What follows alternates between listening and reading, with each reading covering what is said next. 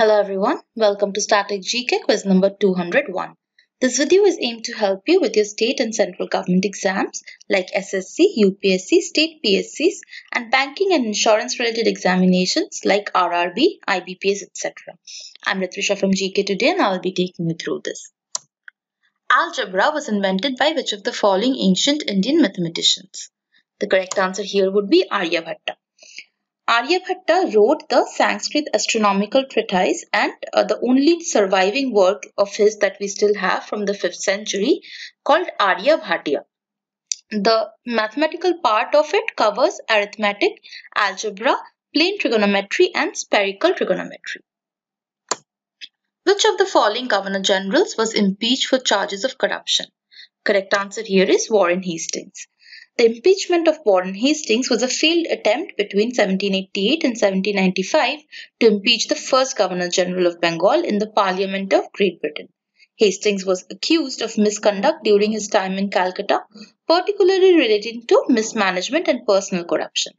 The prosecution was led by Edmund Burke and became a wider debate about the role of the East India Company and the expanding empire in India.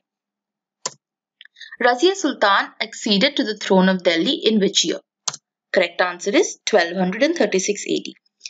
Razia Sultan, who was the Sultana of Delhi from 10th October 1236 to 14th October 1240.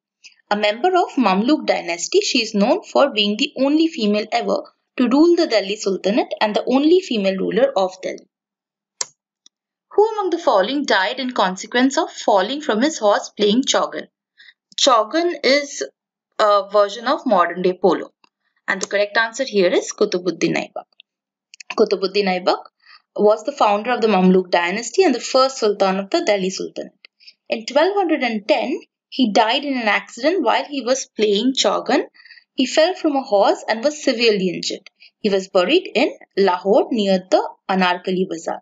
He was succeeded by Shamsuddin Iltutmish, another slave who rose to the level of a sultan, thus extending the slave dynasty. Kavi Raja or King of Poets was a title of who? Correct answer is Samudra Gupta. Samudra Gupta also liked playing the lute and loved listening to poems. He was titled Kaviraj for his love of poems. Nickel and iron are the main constituents of what? Correct answer is earth core.